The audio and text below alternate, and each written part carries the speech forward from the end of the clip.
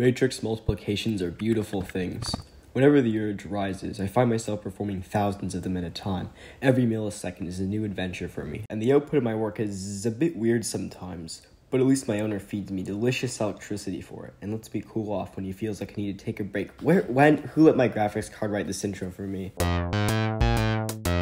Matrices are used for a lot of things, but I'm going to focus on linear transformations here. A linear transformation is pretty much a remapping from one coordinate system to another, and a matrix can be used to package multiple of these transformations into a single operation, and a lot of other things, but we're getting ahead of ourselves here. Let's start off with a simple vector system. We may specify two dimensions, x and y, and any vector within this space may be described as some sum of these two components.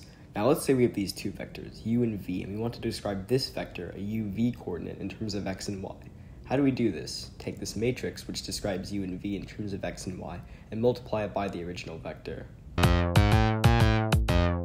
Matrix multiplications are made up of many smaller operations known as dot products. In any product matrix AB, for example, entry ij is equal to the dot product of the index I row of A and the index j column of B, meaning that AB will have the same numbers of rows as A and columns as B.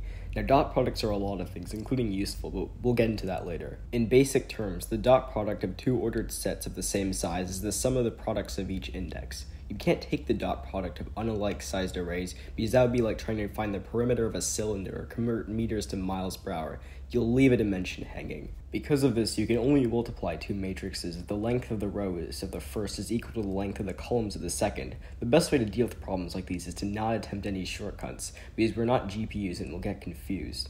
For example, earlier, our output will be this column vector, which if you recall earlier in terms of x and y rather than u and v. So why does any of this work? Well, if we do this calculation the traditional way, we end up with these two ordered pairs, which are added together for the last step of the problem.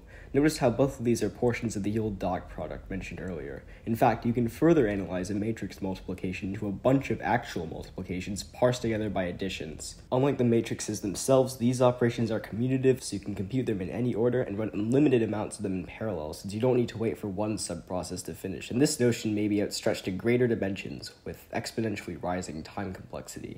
This is great if you want to, say, project millions of three-dimensional points onto a two-dimensional plane dozens of times each second. 8 cores? Puny. Try 2,000. It doesn't even need to be bigger than your hand, and oh look, now you can watch this fucking triangle rotate in full screen for as long as you want. That is why this works.